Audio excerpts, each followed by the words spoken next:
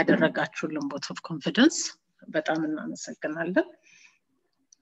ከዛ ወደ ሪፖርቱ ስገባ እንግዲህ ያው የመጀመሪያው ከዚሁ ከኮቪድ ጋር የተገናኘ ነው። በዚህ ወር እንደገና መልሰን ቢሮአችንን ፓርሻሊ ለመዝጋት ተገደናል የጋቨርነሩን ምክር በመከተል ሶ በፊት በቀጠሮ አንዳንድ ሰርቪሶች መስጠት ጀምረን ነበር። አሁን ደግሞ እሱን መልሰን ወደ ስልክ ወስደናል። ግን ያው ኮሚኒቲውን መርዳታችንን እንደቀጠልን ነው። ይሄ እንግዲህ ከኮቪድ ከገባ ጀምሮ እስከ ኤንድ ኦፍ ዲሴምበር ድረስ በዳይሬክት ፋይናንሻል አሲስታንስ ወደ 63500 ብር ነው $500 ነው የሚወጣው። እስካሁን 55500 ወጥቷል እና ይሄ ዳይሬክት እንግዲህ ለሰዎች በቀጥታ የሚሰጡ ቼኮች ናቸው። በኋላም ይመጡበታል ከሬንት አሲስታንስ ጋር የተደረጉትን ቀጥታ እርዳታዎች። ግን አብዛኛው ያደረግነው ምንድነው በተለይ አሁን ወደ መጨረሻ ላይ ሬንት አሲስታንስ ኪንግ ካውንቲ የሚሰጠው በእጣ ስለሆነ ሰዎች እኛ ጋር ተመዝግበው ያው ያ ችግር ስላላቸው ነው የሚመዘገቡት። ግን ተመዝግበው እጣ ሳይወጣላቸው እንደገና ከዛ ሊስት ደግሞ ላልወጣላቸው ሰዎች እኛ እጣ ያወጣን እንደገና ለማገዝ ሞክረናል። ስለዚህ እንግዲህ የመጨረሻውን እዚህ ዲሴምበር ላይ እንደገና ወደ $16000 መልሰን እንሰጣለን ስለወሰዋለ። እሱንም ያው ቀደም እንዳልኩት ከዛ ከሊስት ውስጥ በጣ ያወጣን ነው የምንቀጥለው።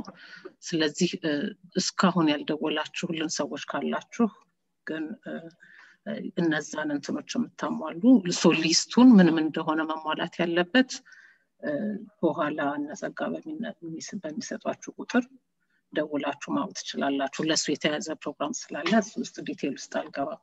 ግን ከዛ ሊስት ነው እንደገና ያወጣን ነው የምንቀጥለው። ከዛ ከኮቪድ ጋር የተያዘ ብር ሬዝ ካደረግናቸው ውስጥ ሌላኛው ለኮሚኒቲው ላፕቶፖችን ለመስጠት ነው። ይሄ ምንድነው ዋነኛው ዓላማ? ያው እንደምታውቁት በጣም ብዙ ሰርቪሶች አሁን ኦንላይን ነው የሚሰጡት። አሁን እኛ ከምናደርገው ከኮሚኒቲ ዲስከሽን ጀምሮ የተለያዩ ሪሶርሶችንም እንዲሁ አክሰስ የሚደረጉት ኦንላይን ነው። ስለዚህ ይሄ ዲጂታል ጋፑ በሰፋ ቁጥርና ሰዎች ኦንላይን የመውጣት እንደገና ወጣው ደግሞ ሪሶርሶችን የማግኘት ችሎታው ከሌላቸው ከብዙ ጥቅሞች ይርቃሉ ማለት ነው። ስለዚህ እሱን እንደው የተወሰነ ደረጃ እሱን አድሬስ ለማድረግ 120 ኮምፒውተሮች ለኮሚኒቲው ለመስጠት የሚያስችለንን ብር አግኝተናል። ስለዚህ ኦሬዲ ኦርደር አድርገናል። ወደ ዲሴምበር መጨረሻ አካባቢ ይመጡልናል እና አሁን ክራይቴሪያ ያወጣን ነው። ግን አጠቃላይ ባብዛ መስጠት የምንፈልገው ኦሬዲ ኮምፒውተር ለሌለው ሰው እና ይሄንን እንደዚህ አይነት ሰርቪሶችን ኮምፒውተር ባለመኖሩ ምክንያት እያጣ ያለ ሰው ቢሆን ጥሩ ነው። እና እንግዲህ የኢንካሙም ሌብል ይኖራል። ስለዚህ እሱንም በዝርዝር እናወጣለን፣ በስልክም በኢሜይልም እንልካለን። ስለዚህ እሱንም እንድትከታተሉ ነው። ይሄ ከሲኒየሮቹ ይለያል። ለሲኒየሮቹ ብቻቸውን ታብሌቶች አዘጋጅተናል ለነሱም እንደዚሁ የሚሰጥ። ስለዚህ ሐሳቡ ለሲኒየሮቹ ታብሌቶቹን አድርጎ ላፕቶፖቹን ደግሞ ለአጠቃላይ ኮሚኒቲ ሜምበሮች ማድረግ ነው። ከዛ የሜንታል ሄልት ፕሮግራማችን ያው እየተካሄደ ነው። ሰኞ በላይ ኮንሰልቴሽን ይሰጥልናል ያለው። ይሄ የምንፈልገውን ያክል ሰው አናይም። ስለዚህ ድንገት ያልተሰማ ከሆነ ሁላችሁም በየኔትወርኮቻችሁ ለሰው አትሊስት ኮንሰልቴሽኑን ለሚፈልግ ሰው ኢንፎርሜሽኑን እንዲደርስ ብታደርጉ ደስ ይለናል። እኛም ደጋግመን ማስታወቂያውን እያወጣ ነው። ከዚሁ ሌላ ግን ስንጀምርም የተነሳ ነው አጠቃላይ ሰዎች እንደዚህ አይነት ምክር በሚፈልጉበት ጊዜ የሃይማኖት አባቶቻቸውን ማነጋገር ይፈልጋሉ የሚለውን ያለፈው አመት ከኮሚኒቲ ዲስከሽን ስለተገኘ ሌላ ያደረግነው እነዚህን የሃይማኖት አባቶችን የሜንታል ሄልት ፈርስት ኤድ ትሬኒንግ መስጠት ነው። ስለዚህ በሱ ፕላን መሰረት ኖቬምበር ላይ 7 የሃይማኖት አባቶች ትሬኒንግ ወስደው ሜንታል ሄልት ፈርስት ኤድ ሰርቲፊኬታቸውን አግኝተዋል። እና እንግዲህ 7 ሰው አገኘ ማለት ጥቅሙ በጣም ብዙ ነው። ምክንያቱም እነሱ ደግሞ እያንዳንዳቸው በራሳቸው ኔትወርክ እነሱን ለማማከር ለሚመጣ ሰው የተሻለ ምክር መስጠት ይችላሉ ማለት ነው። ስለዚህ እነሱ እንግዲህ ያው አሁን እንደምታውቁት ቤተክርስቲያኑ ፌስ ቱ ፌስ አይሰጥም፣ ግን በተከታተበት ጊዜ እነሱ ያንን እውቀት ይዘው ማማከር ይችላሉ ማለት ነው። ሌላ ከዚሁ ጋር በተገናኘ በሁለተኛው ራውንድ የምናደርገው ይሄ እውቀት የተለያዩ የኢትዮጵያ ኮሚኒቲ ኦርጋናይዜሽንስ ውስጥ እንዲኖር ማድረግ ነው።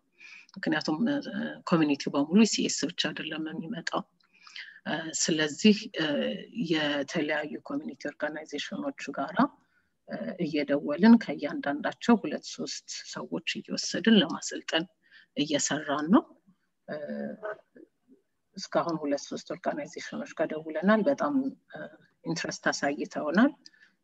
እናንተም የምትጠቁሟቸው ካሉ እንደዚሁ በራሳችን ግራንት ስላገኘን በእኛ ኤክስፔንስ የእነሱም ሰዎች ትሬን ማድረግ እንፈልጋለን። ይሄም ጥቅሙ እንግዲህ ብዙ ነው።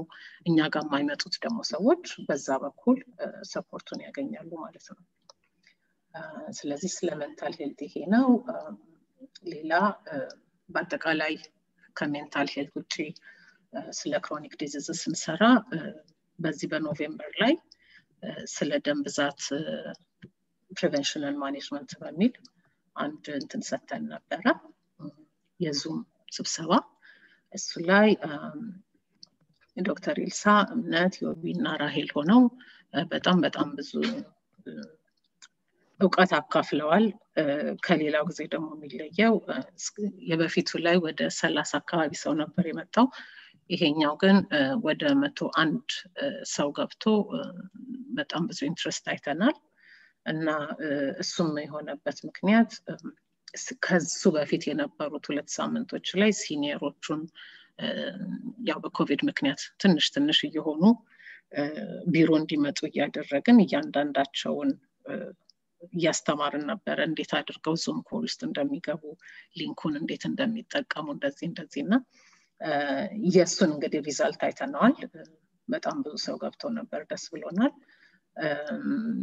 ማለት ይሄ እንግዲህ የሚጠቅመው ለኛ ሚቲንግ ብቻ ለመግባት ሳይሆን አጠቃላይ ቅድም እንዳልኩት ብዙ ነገሮች ኦንላይን እየሄዱ ስለሆነ ይሄንን ነገር ማወቁ ሌላም ቦታ ተመሳሳይ ሰርቪሶችን እንዲያገኙ ያግዟቸዋል ማለት ነው። ስለዚህ አጠቃላይ ይሄ ነው በእኔ በኩል። የተቀሩትን ደግሞ የተሰሩትን ስራዎች ስራ ባልደረቦቼ ከኔ ቀጥሎ ይገልጻቸዋል። ጥያቄ ካለ ግን ወስዳለሁ። Thank you.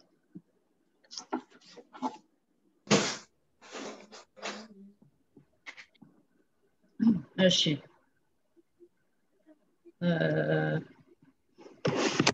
እኔ ወደ ሌሎች ፕሮግራሞች ቀጥላለሁ። ያው ወይ እኔ አፕዴት ካደረኩ በኋላ እንግዲህ ወይ አብረን ዲሶፊ ላይም እኔም አቶ ደርሰን ምናቀርብ ላይም ጥያቄ ካለ ማየት እንችላለን። ፓወርፖይንትን ሼር እያደረኩ ነው። ይታያል? ይታያል። እሺ ሶፊ የሚገቡትን ሰዎች አድሚት ታደርጊያቸዋለሽ? ዌቲንግ ሩም ውስጥ ያሉትን? እሺ አደርጋለሁ። እሺ እኔ 3 ፕሮግራሞች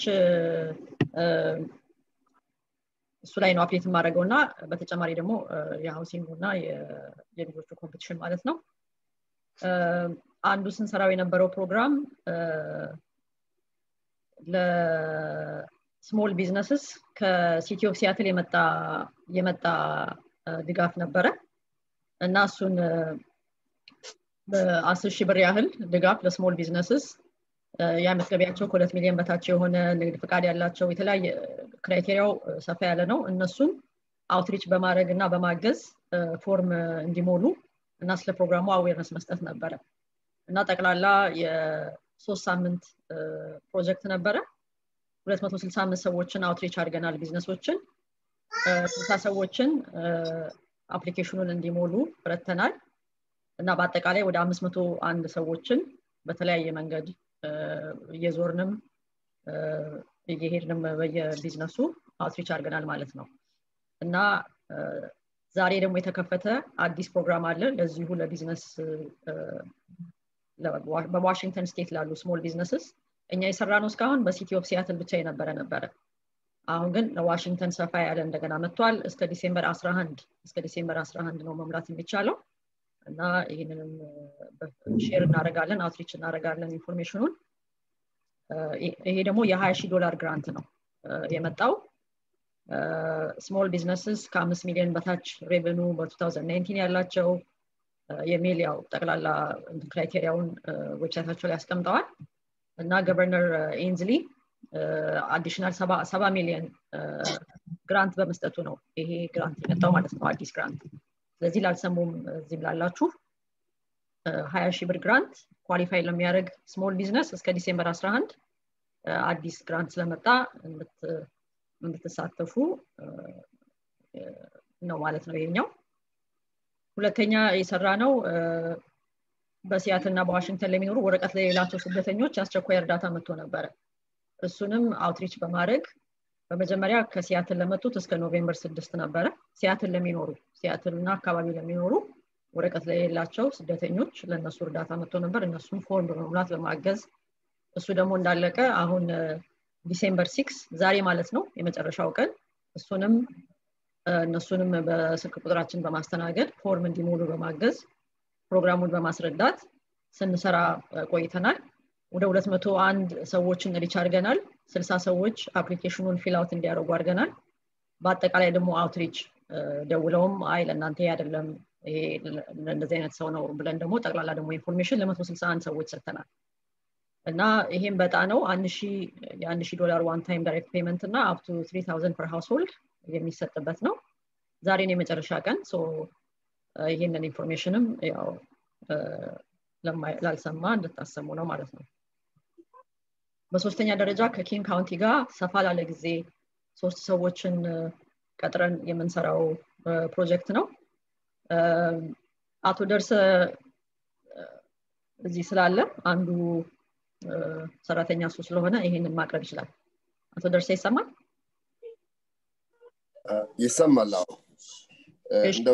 እንደምን አደራችሁ እንግዲህ ከሰፕተምበር 23 ጀምሮ እስከ ዛሬ ድረስ በቢሮ ሆነን የተለያዩ ስራዎችን ሰርተናል ከዚህም ውስጥ እንግዲህ ከ2000 ሰዎች በላይ አውትሪች ለማድረግ ተሞክሯል በዚህ ጊዜ ውስጥ ባለን ዳታ ከ1000 ሰው በላይ በስልክ ለማነጋገር ሞክረናል ከ1700 ሰዎች በላይ በሮቦኮል በየሳምንቱ ማክሰኞ ኢንፎርሜሽን እንዲደርሳቸው አድርገናል በተጨማሪ በኢሜል ሰዎች እንዲደርሳቸው ተሞክሯል ከዛ በላይ በአካል በስልክ ልናገኛቸው ያልቻሉ ሰዎችን እነኚህ ሰዎች አልተገኙም ሄዱና በቤታቸው ፈልጓቸው በተባልነው መሰረት ከ40 በላይ የተለያዩ ቤቶችን አንኳኩተን የሚመለከታቸውን ሰዎች ለማግኘትና ከእርዳታው ተጠቃሚ እንዲሆኑ ለማድረግ ተሞክሯል ከ350 በላይ የተለያዩ ፋይናላይዝ የተደረጉ ፎርሞች ነበሩን እዚህ ጋር እንዳለን ደግሞ 534 ያህል ፎርሞች ሞልተናል በተለያየ መልኩ እና በእኛ በኩል ፎርም ከሞላንዳቸው ሰዎች መካከል ለ71 አሸናፊዎች ነበሩ ከዚህ በተጨማሪ ግን እኛ አካባቢ ያልሆኑ ግን እኛ ፎርም ሞላንላቸው በሌሎች ድርጅቶች ጋር የተላኩ ፋይናላይዝ ለማድረግ የተላኩ ሌሎች ሰዎች አሉ የነሱ ዳታ አልደረሰንም ምክንያቱም ሰዎቹ ከደረሳቸው በኋላ ብዙዎቹ ወደኛ ጋር ላይ መለሱ ይችላሉ በእርግጠኝነት ግን እኛ ጋር 71 ሰዎች አሸናፊዎች ሆነው የቤት ኪራይ ድጋፍ ተጠቃሚዎች ሆነዋል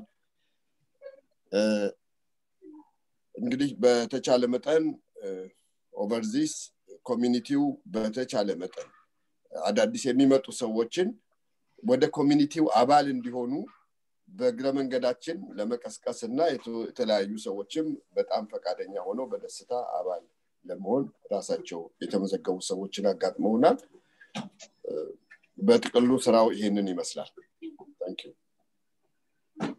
Thank you አቶ ደርሰ ለገለጻው እሺ ከዚህ ጋር በመቀጠል ስለ ሃውሲንግ አፕዴት አድርገን ጥያቄያችሁን እንቀበላለን በየፕሮግራሞቻችሁ ያለው ላይ እንግዲህ ያው የሃውሲንጉ ፕሮጀክት እንደቀጠለ ነው ምናልባት ዛሬ ለመጀመሪያ ጊዜ የገባችሁ ሰዎች ካላችሁ ኢትዮጵያ ኮሚኒቲ ዛው ፓርኪንግ ሎት ውስጥ ለአዛውንቶች የሚሆን ህንጻ ለመስራት ቅድመ ዝግጅት ላይ ይገኛል ይሄ ፕሮጀክት ባለ 3 አካል ነው አሁን ያለውን ኮሚኒቲውን ማደስ አሁን ያለውን ኮሚኒቲውን የመጀመሪያውን ፍሎር ኤክስቴንድ ማድረግ እና ከዛ ደግሞ ከፍሎር 2 እስከ 5 ደግሞ ወደ ላይ ለ90 አዛውንቶች አፎርደብል ሃውሲንግ ለመስራት ነው ማለት ነው የፕሮጀክቱ አላማ እና እስካሁን ስለተለያየ ስለ ፈንዲንጉ ስለ ፕሮግሬሱ አፕዴት ስናደርጋችሁ ቆይተናል አሁን የመጨረሻው ሁኔታዎች ላይ እንገኛለን አሁንም ስቲል አሁንም ባለው የጊዜ ሰሌዳ መሰረት ኮንስትራክሽን የሚጀመረው ጁን 2021 ላይ ነው ግን እዛ ጋር ከመድረሳችን በፊት እንደዚሁ የፈንዲንጉ ነገር አለ የተለያዩ ፐርሚቶች አሉ ጃንዋሪ ላይ ቦንድ የሚገባ አለ ከስቴቱ የሚገባ ቦንድ አለ እሱን ጃንዋሪ ላይ አፕላይ አድርገን ፌብሩዋሪ ላይ ካገኘን ነው እንግዲህ ጁን ላይ ኮንስትራክሽኑ የሚጀመረው ማለት ነው እሱ አለ ፈንዲንጉን በተመለከተ ያው ባለፈው ወር እንደገለጽ ነው በእኛ በኩል ከዋሽንግተን ከዲፓርትመንት ኦፍ ኮሜርስ 745,000 ብር እንዳገኘንና ያው እርግጠኛ ባይሆንም ግን ሞስት ላይክሊ እንደምናገኝ የገቨርነሩ ባጀት ውስጥ ይገባል ብለን እንገምታለን ሌላው ያለን ደግሞ አፕዴት ኢዲአይ ሲቲ ኦፍ ሲያትል ኤኩዊቲ ዲቨሎፕመንት ኢኒሺዬቲቭ የሚባለው ከሲቲው ደግሞ $750,000 ጠይቀን ነበረ እሱን ሰጥተውናል እንኳን ደስ ያላችሁ እንኳን ደስ ያለን እሱም ጠቅላላ 1.5 ሚሊዮን አግኝተናል ማለት ነው አንድ የሚቀረን ከኢንቫይሮንመንት ሶሻል ኢንቫይሮንመንት ዲፓርትመንት የሚባለው ከሲቲው ኤግዛክት ቃሉ ትዝ አይለኝም አሁን ግን እሱን 60,000 ብር ጠይቀናል እሱን ዲሴምበር መጨረሻ ላይ የምናውቀው ይሆናልና እንደገና ደግሞ በኮሚኒቲያችን ውስጥ የጋላው ኮሚቴ የፈንድሬዚንግ ኮሚቴ ደግሞ ለዚሁ ለሃውሲንግ በተለያየ ሁኔታ ላይ እየተንቀሳቀሰ ይገኛል ማለት ነው ስለዚህ በእኛ በኩል ያው በጣም ብዙ ፕሮግሬስ አለ እጥረታችንን ለመሸፈን እየቀረብን ነው ሆኖም ግን አሁን አዲስ የገጠመን አሁን አዲስ የመጣ ችግር አለ የዚህ የኤሌክትሪካል እና የፕላምቢንግ የፕሪቬሊንግ ዌጅ ይባላል የነሱን የሚሰሩበት የሰራተኞች ደሞዝ በ700 በጣም ወጣ ወደ ላይ ሬቱ ማለት ነው የዌጁ ሬት በጣም ስለወጣ ስለዚህ የሬዚደንሻል ፕሪቬሊንግ ዌጅ ሬት በጣም ስለወጣ እሱ አሁን ሌላ ትልቅ ወጪ በሬዚደንሻሉ በኩል መጥቷል ወደ 750 ብር የሬዚደንሻሉን የዋጋ ተመን በዛ ከፍ አድርጎታል ስለዚህ ሬዚደንሻሉ ገና ችግር ላይ ነው ማለት ነውና ይሄንን የዋጋ ቅዥበት ለመነጋገር የተለያዩ ኮሚቴዎች ለኤለናይ ለተለያየ ዲፓርትመንት ለመነጋገር ቅድመ ዝግጅት ላይ ናቸው እንዴት ይሆናል ይሄ አፎርደብል ሃውሲንግ እየሰራን ሎ ኢንካም ሃውሲንግ እየሰራን እንደዚህ አይነት የዋጋ የሬዚደንሻል ፕሪቬሊንግ ዌጅ መውጣት ፕሮጀክታችንን በጣም አፌክት ያደርጋል ብለው ንግግር ላይ ናቸው በእርግጠኝነት የምናውቀው ጃንዋሪ ላይ ነው ማለት ነው ይሄ የሬዚደንሻል ፕሪቬሊንግ ዌጅ አሁን የወጣው በተለያየ መንገድ ይወርዳል ወይስ እንዴት ነው የሚለው ስለዚህ ያው የዚህ ሃውሲንግ ነገር ይመስላል ያው ብዙ ሙቪንግ ፓርትስ አሉት ግን ያው እኛ በተቻለ መጠን ያው እየሰራን እየገሰገስን ነው ማለት ነው እሺ ስለዚህ በአጠቃላይ ያሉን ፕሮግራሞች እነኚህ ናቸው ስለዚህ ሶፊያ ያቀረበችው ላይ እንደዚሁም የተለያዩ ያው ብዙ ኢንፎርሜሽን እየሰጠናችሁ ጥያቄ አለ እነኚህ ፕሮግራሞቹ ላይ ፕሮግራሞቹን በተመለከተ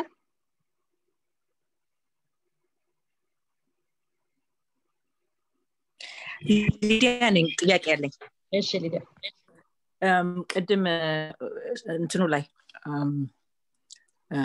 PowerPointሽ ላይ number of people reached outreach እና እንትኑ ተምታታብኝ እሱ እንደገና ብታስረጅ outreach እና ሰርቬይ ተደረጉት ይሁን ቁጥሩ አንዳንዱ ላይ እንትን አልገባኝም እና እሱን ፈልጌ ነው ለየትኛው ፕሮግራም ነው ለቢዝነሱ ወይስ ለኢሚግራንቱ ወይስ ከቢዝነሱ በፊት የገለጽሽው ሊሆን ይችላል ስክሪኑን ባየው ነግርሻለሁ እሺ let me share it okay sorry no it's okay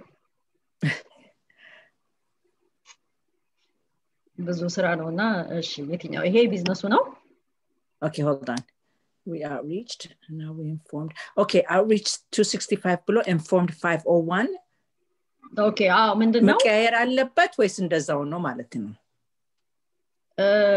ሶ የሚደውሉ ሰዎች አሉ ቁጥሩን አይተው ዝም ብለው እንዴት ነው የቢዝነሱ ለምሳሌ ኡበሮች የኡበር ሰራተኛ ለምሳሌ ሄድ ሊደውል ይችላል እና እሱ አስረድተን ስልኩን እንዘጋለን ሶስቱን እንጽፋለን ምክንያቱም ታይም ስፔንድ አድርገናል ማለት ነው ሶ ኢንፎርምድ የሚለው ኳሊፋይ የማያደርጉትን ሰዎች እንትን ይላል ያካትታል 265 ግን ስሞል ቢዝነስ ነኝ ከዚህ በፊት አላገኘውም እንደዚህ ብለው ፎርሙን እንዲሞሉ በደንብ ያገዝናቸው ሰዎች ናቸው ማለት ነው Okay ግን outreach አንዳንድ ጊዜ ደግሞ በተለያየ ዘዴ ብዙ ሰው ያገኘዋል አይደለ so technically we can assume ከዛ በላይ outreach እንደተደረገ ማለት ነው right oh definitely ለምሳሌ በፌስቡካችን ለምሳሌ 2500 በላይ ሰው አለ በሮቦኮል በሮቤት እሱኛውን ሳይሆን ሞር እንደው ስልኩ ጋር ይመጡትን ለማለት ነው ግን that's a good point I think maybe some outline እንትን እዚህ ላይ ቢጨመር እሺ ወይም ባይሆን ቁጥሩን ባይኖረው በተለያየ ሚዲያም ይሄን ያህል ሰው outreach አድርገናል ቢባል because ይሄኛው አሁን ለኔ ለማየው እንትን ያለ ይመስለኛል so እሺ thank you so much ጥሩ ጥያቄ ነው ጥሩ ሊዲያ ትንሽ ኮንቴክስት ለመስጠት እዚህ ላይ እዚህ አዲስ የቀጠርናቸውን ሰዎች ከግራንቱ ስለሆነ የምንከፍላቸው ይሄንን ነምበር ሞር ተከታትለን የመዘገብነው ለሱ ነው ምክንያቱም ሰዓታቸውን በሙሉ ምን ላይ እንዳሳለፉ እነሱ ማወቅ ስለሚፈልጉ ማለት ነው እሱን I appreciate ግን ከዛም ማስረዳት ነው እሺ thank you so much thank you I appreciate it okay ቆይ ከሱ በፊት ያለውን አንዴ ደግሞ አሳይኝ ጸጋ ይሄ መጀመሪያው ነው okay እሺ ተመለስ እሺ እንግዲህ ሁለተኛውስ same thing ይሄም በሲያትል የመጡት ከሲያትል ኢሚግራንት ፋንድ እሱም ፋንድ መጥቶልን ነው የሰራነው so ለነሱ same concept ነው እሺ okay እንግዲህ thank you እና እዚህም ላይ እንግዲህ ከቻላችሁ ጨምሩ ለማለት ፈልጌ ነው እሺ ሌላ ጥያቄ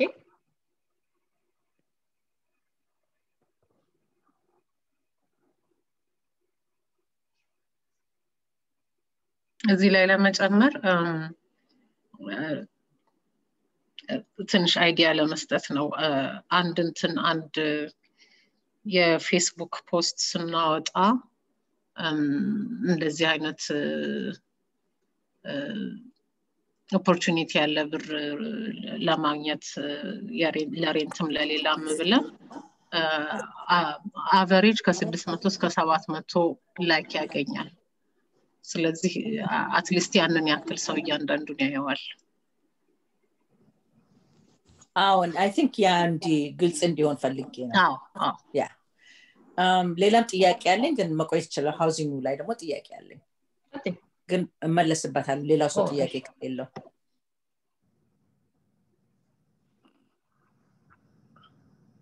አይፎን አንሚዩት አድርገዋል ለመጠየቅ ነው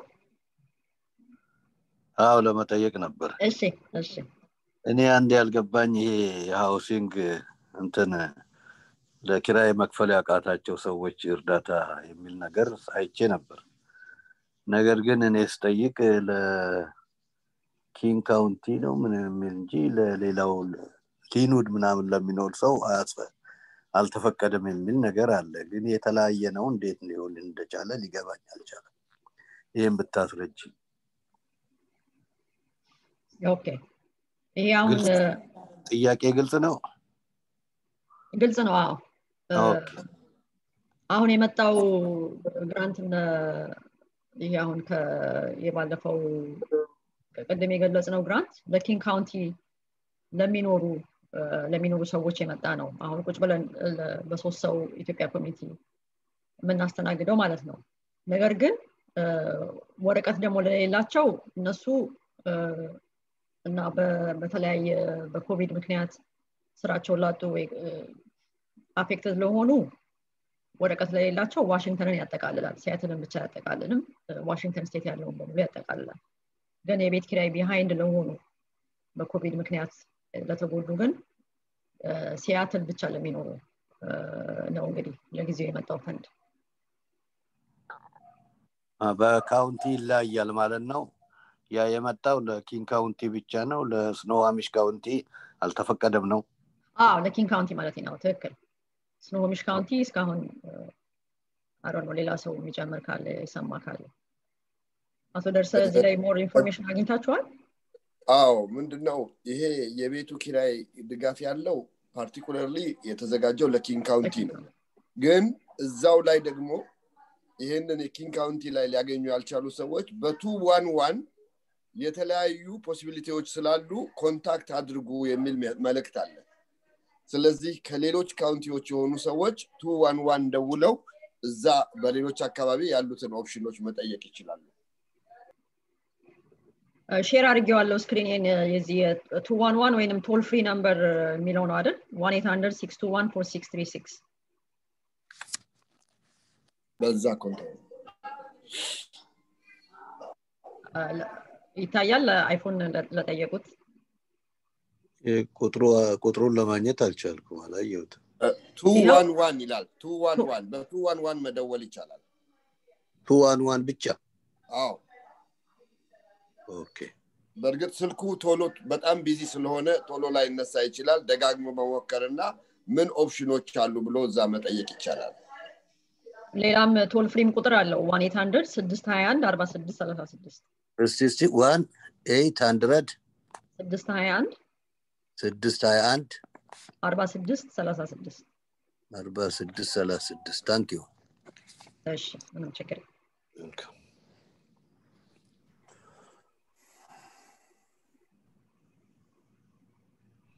እሺ ሌላ ጥያቄ አለ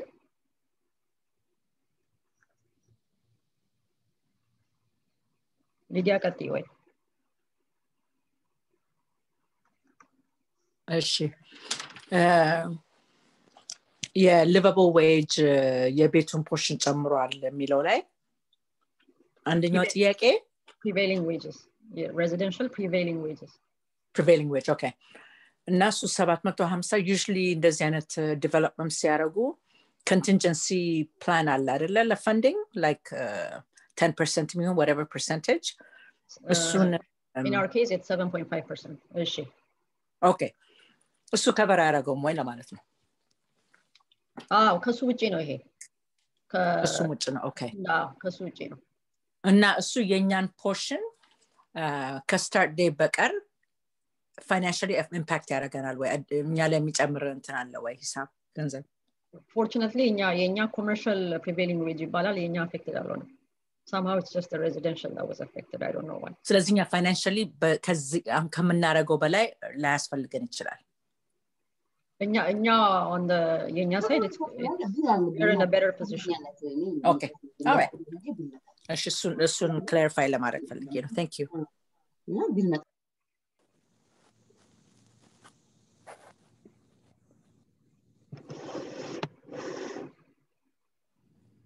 እሺ ሌላ ጥያቄ ከሌለ ወደ ልጆቹ ወደዛ እንሄዳ ሶፊያ ወደ ልጆቹ ወደ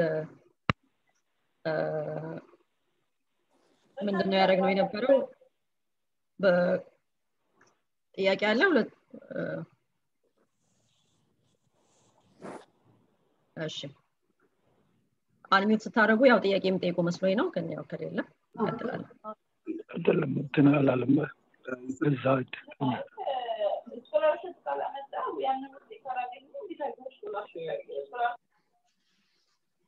እሺ እንግዲህ ላለፉት 6 ሳምንታት በኮቪድ-19 የወጣቶች ቪዲዮ ኮምፒቲሽን አዘጋጅተን ነበር። ኮቪድ-19 ላይ የወጣቶችን ኢፌክቱን ምን ይመስላል እና ወጣቶች ክሪኤቲቭ በሆነ መንገድ ቪዲዮ ሰርተው ለኮሚኒቲያችን እንዲያበረክቱ የኮቪድ-19 ኢፌክት ወጣቶች ከኪንግ ካውንቲ ባገኘነው ዳታ መሰረት የወጣቶቹ የኮቪድ-19 አፌክትድ የሆነባቸው ቁጥሮች የሆኑበት ቁጥር ከፍ ያለ እንደሆነ የኪንግ ካውንቲ ዳታ አሳይቷል በኮቪድ-19 ማለት ነው። ስለዚህ ራሳቸው ወጣቶች ክሪኤቲቭ በሆነ መንገድ ቪዲዮ ሰርተው እንዴት ሲሪየስ እንደሆነ ይሄ ኮቪድ-19 እና አስፈላጊውን ጥንቃቄ እንዲያደርጉ ቪዲዮ እንዲሰሩ ኮምፒቲሽን ጥያቄ ወይንም እንትን ፖስት አውጥተን ነበር እና ይሄንን በተመለከተ 4 ወጣቶች ቪዲዮአቸውን ልከዋል ማለት ነው።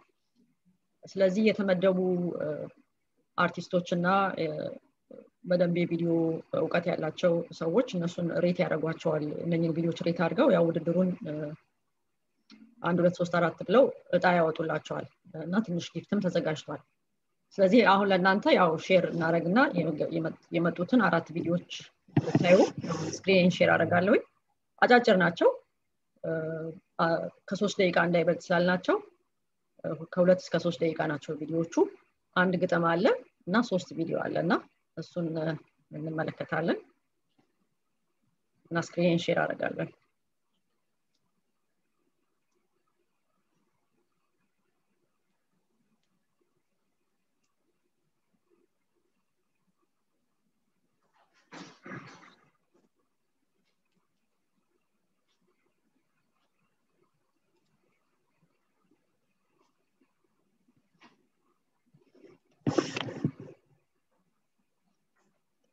ሶሪ ቆይ ትንሽ እየፈለኩት ነው። ጀምሪው ግን አስገቢው።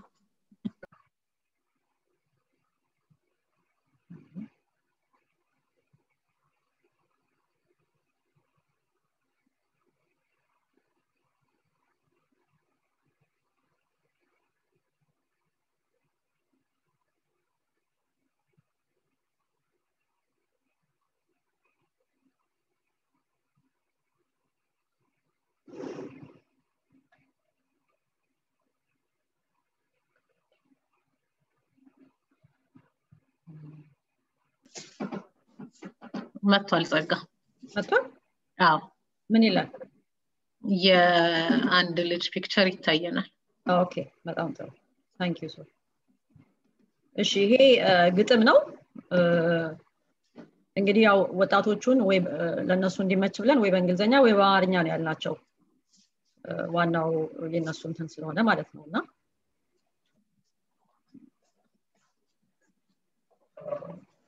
ይሰማል? አይሰማም። ድምፁ አይሰማም። ኦኬ I think I know why አንድ ጊዜ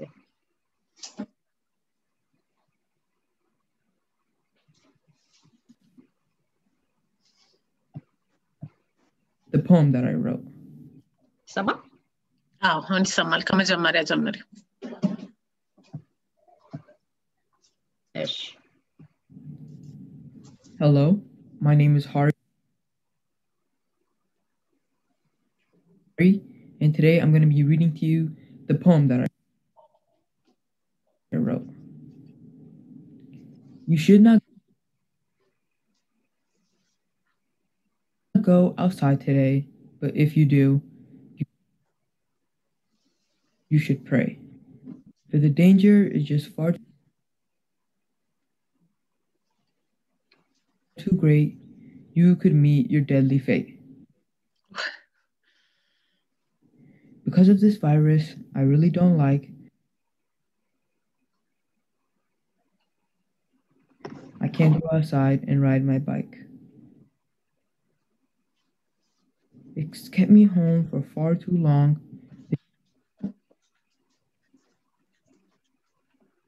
This isn't fair. This seems wrong.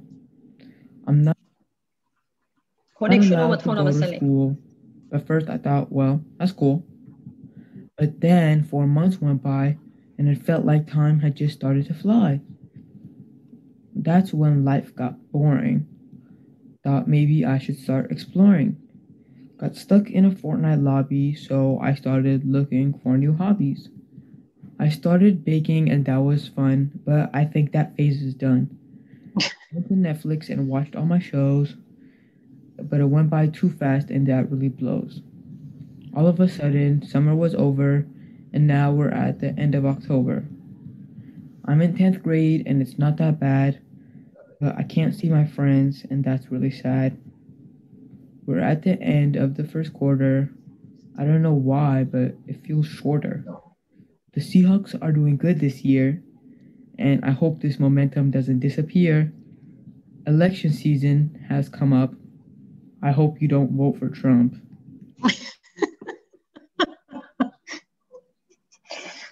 COVID has changed our ways of living. Oh man. I hope it'll get better by Thanksgiving.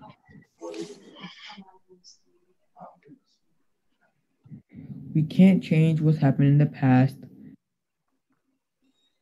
but we can fight so this virus won't last.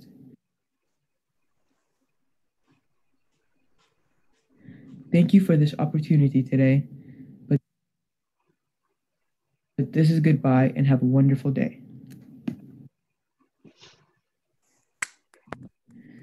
እሺ ተሰምቷችኋል ግን? አዎ ተሰምቷል። በጣም አሪፍ ነው። ቢደገም በጣም ስለተቆራረጠ አሁን ብትደግሚው በሞላ በደንብ ይሰማል። ዩዥሊ እንደሱ ነው ሰው እንትን ካላለው። My name is Hari. እንትኔ ምን And today I'm going to be reading to you the poem that I wrote. You should not go outside today, but if you do, you should pray. For the danger is just far too great. You could meet your deadly fate. Because of this virus, I really don't like. I can't go outside and ride my bike. It's kept me home for far too long. This isn't fair. This seems wrong. I'm not allowed to go to school, but first I thought, well, that's cool. But then 4 months went by, and it felt like time had just started to fly.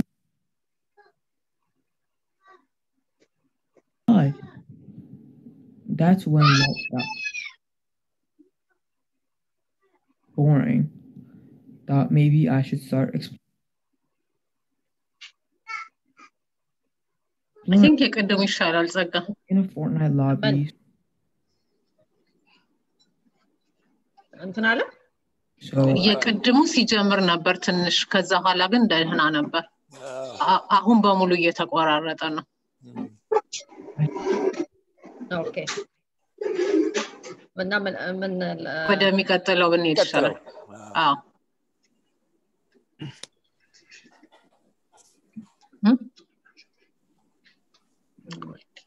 እንግዲህ ችግር ሊያጋጥመን ይችላል የኢንተርኔት እስቲ ቆይ እንትኖቼን በሙሉ ሌላውን ዊንዶው ልዝጋና እሺ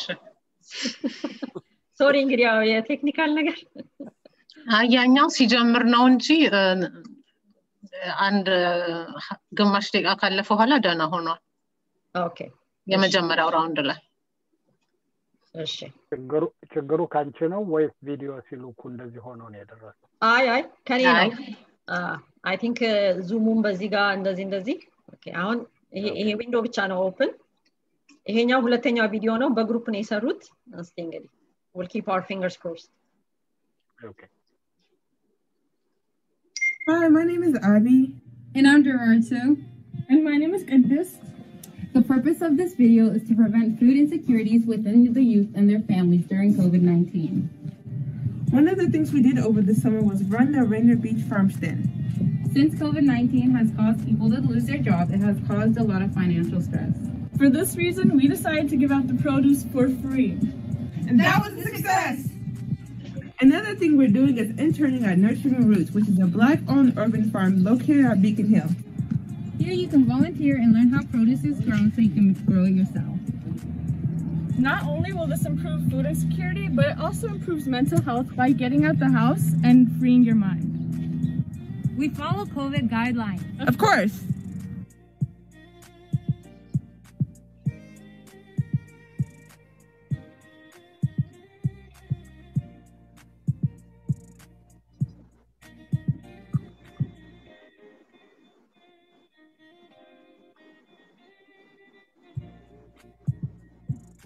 To close off this video, we hope this inspires the youth to give back to their community during this difficult and uncertain time, while expanding your knowledge on necessary life skills. Thank you for watching!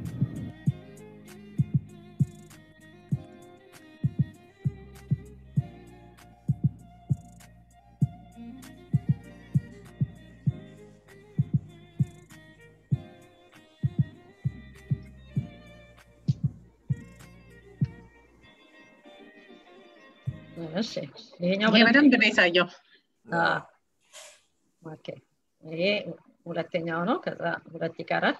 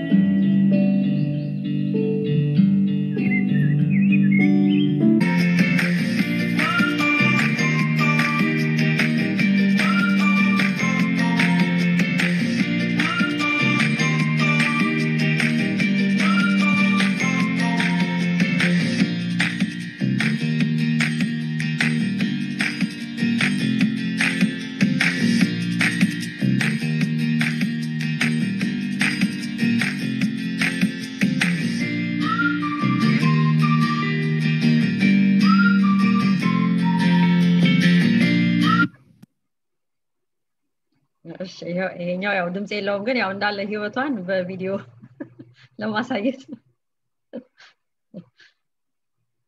እና አራተኛው ነው የመጨረሻው ይሄ ነው። This is my experience as a second-year college student taking in-person classes during COVID-19 season. In order to abide by COVID safety measures, my parents could not move me into my dorm. This meant that I had to get my room organized by myself. So this is a video that I enthusiastically sent to my parents because I was excited to have put the fan together by myself. A few weeks into the semester, the heavy workload and stress of college and coronavirus started to become overwhelming. To combat this, a few of my friends and I would go to our local Walmart and buy plants that we'd put around our residential building. This was a great way to make the building more homey and pick up the mood a little bit.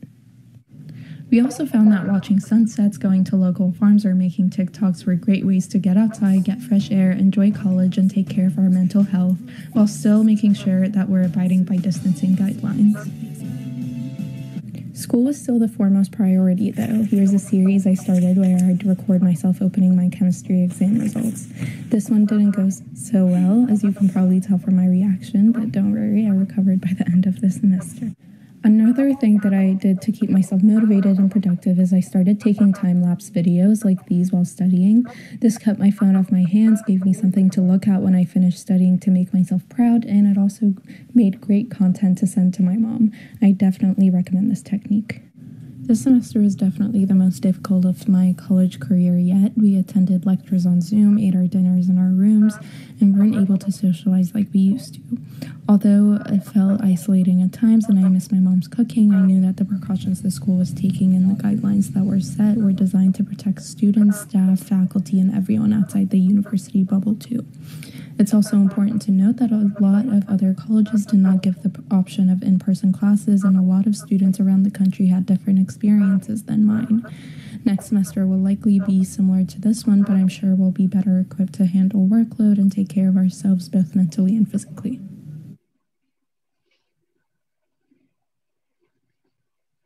እሺ እነኚህ ናቸው እንግዲህ የመጡልን ቪዲዮዎች ጥሩ ናቸው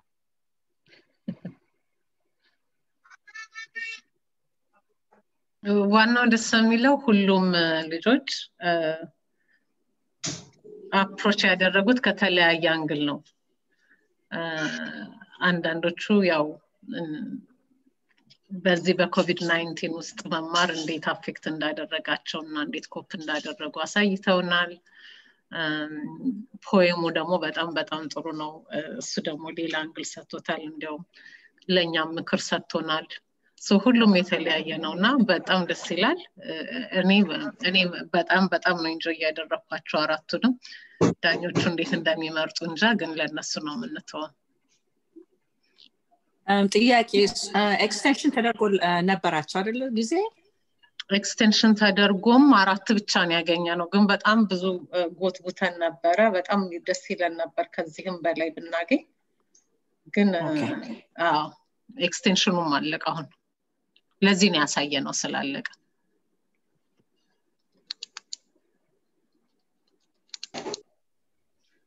እሺ እተነው ወጥቶ የሚታወቀው ዲሴምበር ላይ ነው እዚህ ወር ላይ ዳኞቹ ጋር ኢቫሉዌት ተደርጎ ዲሴምበር ላይ ከዓመቱ መጨረሻ በፊት ቀጥለው ቁርስ ላይ ተነግሮናላችሁ ማን አሸናፊ እንደሆነ እናሳውቃለን እሺ የና ጥያቄ አለ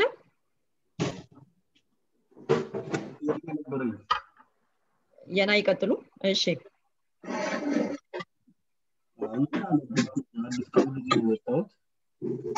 አይሰማም በደንብ የና እንግዳ ነበር እና አሁን ሰሞኑን አሞ ድንገተኛ ሄጄ ነበር ሆስፒታል አርቨርቪው ያው ቢል ብዙ ብር አመጡብኝ 1000 ምናምን ብር አመጡብኝና ቀጣይ ህክምና ማድረግ አልቻልኩም ለሱ ደግሞ ቻሪቲ ስጠይቅ አልቻልኩም ኮሚኒቲን አነጋግር ብለው ነበርና በእናንተ በኩል ዳታ ማግኘት የሚችልበት መንገድ አለ ዛሬ ነው ቆስላላችሁ እንደው አሁን ነው የሰማሁትና እሱ ምድል ለመጣ እሺ ዛሬ ዲሴምበር 6 የሚያልቀው ወረቀት ላይ ያላቸው የእርዳታ የቤት ኪራይ እርዳታ የሚለውን አፕሊኬሽን ተሞልቶ ከዛ በጣም የሚወጣው ነው ዛሬ ዲሴምበር 6 ያልቃል ያለው የርሶን በደንብ አልሰማንም ግን የሜዲካል ቢል ነገር ነው ሜዲካል ቢል ነው አድቨርቪው አመጡብኝ እና ህክምናውንም በደንብ ማግኘት አልቻልኩም ሌላ ቀጣይ ህክምና የሚያስፈልገኝ ነበር ኤምአርአይ ተነሳሉኝ የሱም ቢል ከባድ ስለሆነ ማረጋል ተማልኩ ኮሚኒቲዎችን አነጋገር እነሱ የሚረዱት መንገድ አለው ብሎ የነበር ሐኪም ወዛ ለህክምና ቀጥታ አንረዳም ግን በዚህ በኮቪድ ምክንያት ፋይናንሻል የተጎዱ ሰዎችን ጣያወጣን ስለምንረዳ ቀደም እንዳልኩት ከተመዘገቡት ውስጥ ጣት ስለምናወጣ አሁን እዚህ ዲሴምበር ላይ ምናልባት እሱ ውስጥ አልተመዘገቡ ከሆነ ኦሬዲ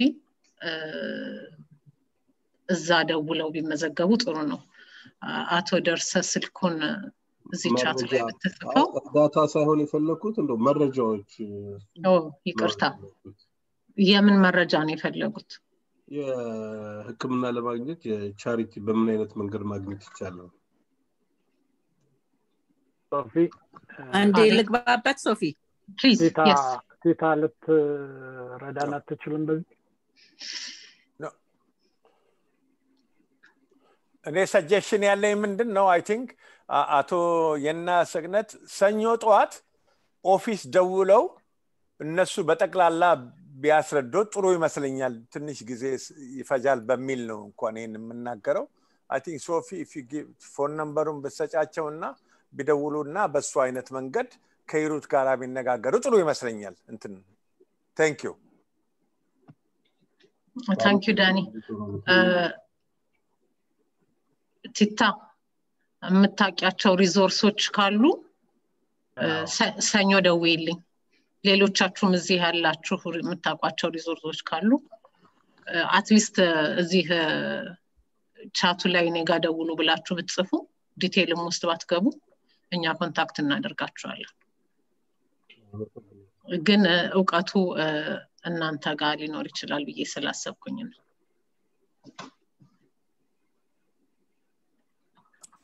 እርሶ ግን ሰኞ ይደውሉ ቴሌፎን ነምበሩን ብትገልጽላቸው ካላወቁ ብዬ ነው እየጻፍኩት ነው ኦኬ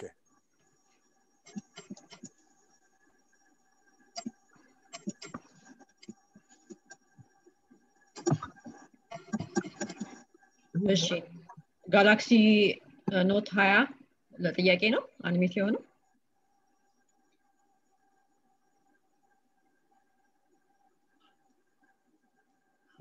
እሺ ቲታ ቀጥይ እኔ ልናገር የፈለኩት ወረቀት ካላቸው ኢንሹራንስ እምቢ ካሏቸው እንደገና አፕላይ ማድረግ ይችላሉ በምን አይነት ነው የሚኖሩት እዚህ ብዬ ለመንገር ነው አለዛ ያው ደውልላቸዋለሁ ለኢንፎርሜሽኑ እምቢ ቢሏቸው እንደገና አፕላይ ማድረግ ይችላሉ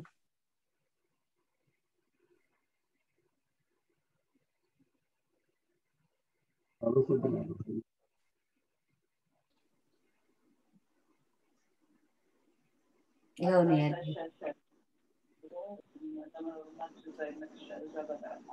እሺ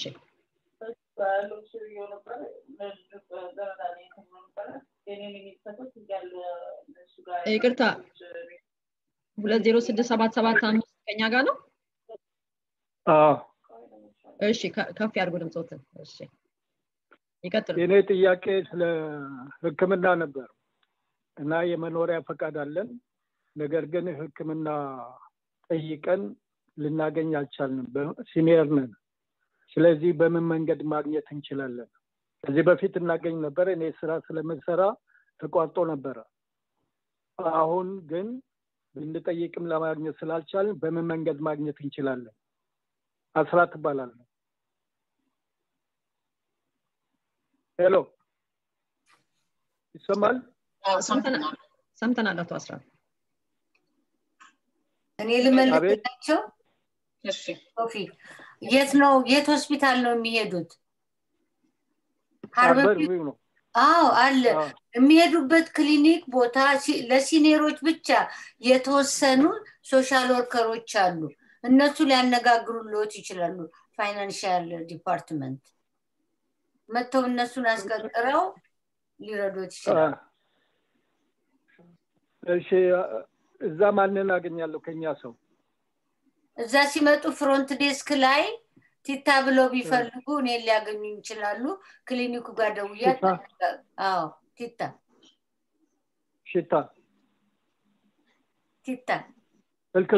ስልክ ቁጥር የኔን ስልክ 206 744 No, 744 የስራዬ ነው 2200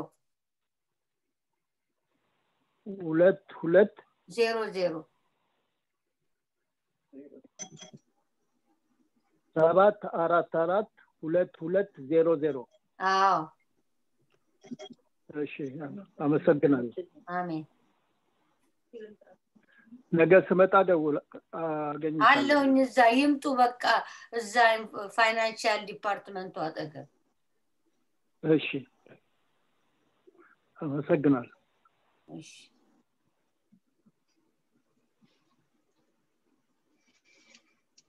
እሺ ሌላ ጥያቄ ወይ ሐሳብ አለ አይ ቲንክ እየጨረስን ነው መሰለኝ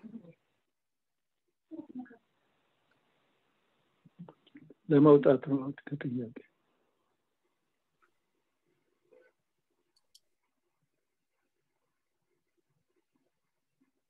እሺ ሶፊ የቀረ ነገር አለ አይ በቃ ከዚህ በኋላ ማስታወቂያዎቹ ናቸው የቀሩት አንደኛው ሜምበርሺፕን በተመለከተ ነው ሁላችሁም ሜምበርሺፓችሁ ወደ ኋላ የሆነ ካለ ለማስታወስ ነው እንድትከፍሉ ቢሮ ሂሩት ጋር መደወል ትችላላችሁ ወይም ዌብሳይታችን ውስጥ ገብታችሁ ዶኔት የሚለውን በተን ክሊክ ካደረጋችሁ በኋላ ሜምበርሺፕ መሆኑን ጽፋችሁ ማስገባት ትችላላችሁ ስለዚህኛ ካላችሁ ሜምበርሺፕ ላይ እናነሳውና ሂሩት ደረሰኝ ትልክላችኋለች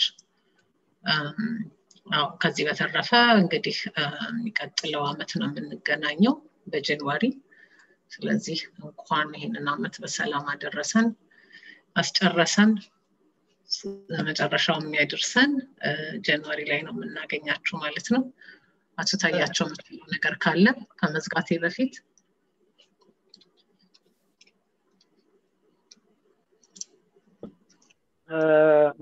ምንም የለኝም እድል ስለሰጠሽኝ በጣም አመሰግናለሁ ተሳታፊዎቹን በሙሉ በጣም ላመሰግን እፈልጋለሁ በየወሩ በታማኝነት በዚህ የቁርስ ፕሮግራም እየተገኛችሁ ፕሮግራሞቹን ለምትከታተሉ ሁሉ እንኳን ይህንን አመት በሰላም አስፈጽመን አዲሱን አመት ደግሞ በሰላም እንድናገኝ ይርዳን ኮሚኒቲ አባላትን በሙሉ ስፔሲፊካሊ ደግሞ ሶፊ ጸጋና ኦል ስታፍ ሜምበርስ የምታደርጉትን ጥረት ሁሌ ሪኮግናይዝ ማድረግ ያስፈልጋል እግዚአብሔር ይስጣችሁ ታንኪ ሶ ማች ሀገራችን ውስጥ የተጀመረውም ጸጥታን የማስከበር ጉዳይ አይ ቲንክ ወደ መጨረሻው እንትን እየደረሰልን ነው እግዚአብሔር ኢትዮጵያን በሰላም ይጠብቅልን ያልሰማችሁ ካላችሁ ዛሬ ጧት አብዛኛዎቹ ቁንጮ የሚባሉት የወያኔ ሰዎች በቁጥጥር ስር ውለዋል ስለዚህ ጸጥታው እውን እየሆነ ይመስላል ይሄው ነው እንግዲህ የከርሞ ሳይበላ አመሰግናለሁ ሰው ሂሩት ትናገሪ ነው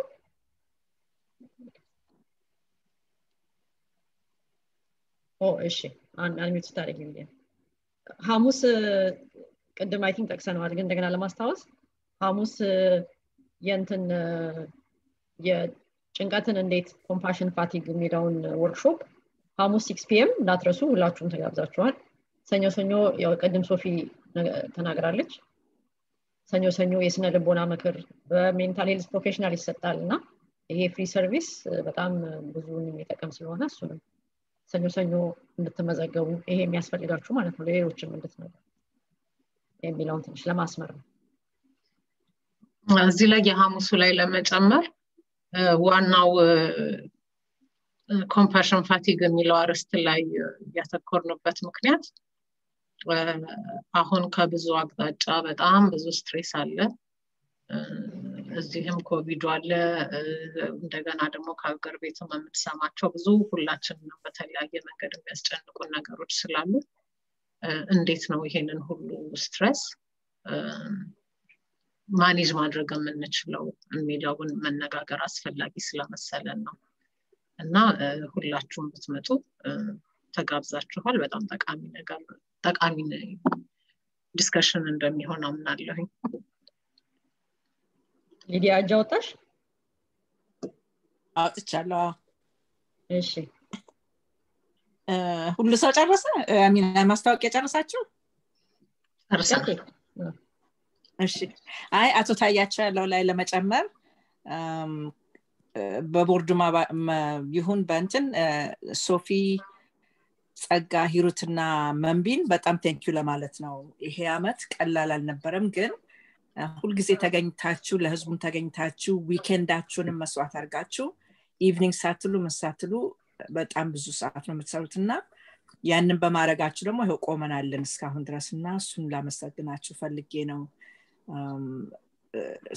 ሰፍለስ የሆነ ከሚገባው በላይ ከተጠየቀባችሁ በላይ ነው የምትሰሩት ያላችሁና ስለሱ በጣም ነው ማመሰግነው እና አመቱ ሳልቅ ይሄንን እድል ለማግኘት ፈልጌ ነውና thank you so much አቶ ታያቸው ባለው ላይ ትንሽ ለመጨመር ፈልጌ ነው thank you ሊዲያ thank you እኔም እሱ ላይ በጣም እንትን ልፈልጋለሁ አንድ 30 ሴኮንድ ቢሰጠኝ መቼም እናንተ የምትሰሩት ስራ ኢትዮጵያ ኮሚኒቲ በጣም የሚመሰገን ነገር ነው ብዙ እናየዋለን በዛም ሳልፍ ብዙ አንዳንድ ጊዜ ገባብዬ ትንሽ አስቸገራቸዋለሁ ቢሆንም የምትሰሩት ስራ በጣም የሚመሰገንና በኢትዮጵያ ኮሚኒቲ እኛን ስማችንን በጣም ጥሩ እያስጠራችሁ ነው thank you እኔም እንደዚሁ ኤልሲ ነኝ ሪሊ በአሁኑ አመት ፈርቼ ነበረ ምን ይወጣናል ብዬ ግን ሪሊ በጣም ጥሩ ስራ ነው እየተሰራ ያለውና ሁላችሁንም አመሰግናለሁ ይህም እንደው መደጋገም አይሆን እንጂ በእውነት ሁልጊዜ ስደውል በስልክ ስደውል ሁልጊዜ እነግራቸዋለሁኝና ለሂሩት ቴንኪዩ እላለሁ ብዙ ጊዜና በእውነት እኔም እንደው ሳልናገር እንዳልፍ በጣም እጅግ በጣም ነው ደስ የሚለኝ ብዙ ሲነሮችም ደግሞ ያመሰግናሉ ስለምታደርጉላቸውና ይነግሩኛል እና ቴንኪዩ በእውነት ይሄ እንደዚህ በቃላት ብቻ የሚነገር አይደለም የምትሰሩት ስራ በጣም ብዙ ነው በርቱ የበለጠ ደግሞ ወደፊት ከዚህ የበለጠ እንደሚሰራ ይታየኛል ታንኪዩ ቲታ ያው ስጀምር እንዳልኩት ነው በሙሉ የቲም ኤፈርት ነው እኛ ምንችለው እናደርጋለን ግን በዚህ በአስቸጋሪ ጊዜ ደግሞ ሁላችሁም አብራችሁን ነበራችሁና እኛም እንድንቀጥል ሞራሉን የሚሰጠን የናንተ ከኛ ጋር አብሮ መሆን ነው ስለዚህ እኛም በጣም እናመሰግናለን ያው ምስጋና ስለሆነ ነው እንግዲህ አናቆም ብለን የቀጠልነው ስብሰባውን እንጂ እየዘጋን ነበረ ሌላ ሐሳብ ከሌላ አሁን መጨረስ እንችላለን ከመዝጋታችሁ በፊት የቁርሱ መዋጮ እዛው ሊንኳ ጋር በመሄድ ዌብሳይታችን ላይ አቀም በፈቀደ እንድትሰጡን ጠይቃለን በጣም እናመሰግናለን ቆንጆ ቀን ነው ዛሬ መልካም ዊኬንድ ይሁንላችሁ ቴንኪዩ ደህና ዋሉ ቴንኪዩ thank you so much በጣም የኮሚኒቲ ሰራተኞች የምትመሰገኑ ናችሁ እግዚአብሔር ይስጣችሁ መልካም አዲስ አመት ይስጣልን አሜን ደርሶም ይሁንልን እናመሰግናለን እግዚአብሔር ይባርካችሁ አሜን thank you bye እግዚአብሔር ይስጥልን ሰላም ዋሉ እናመሰግናለን እናሩልን አሜን እናመሰግናለን መልካም ቀን አሜን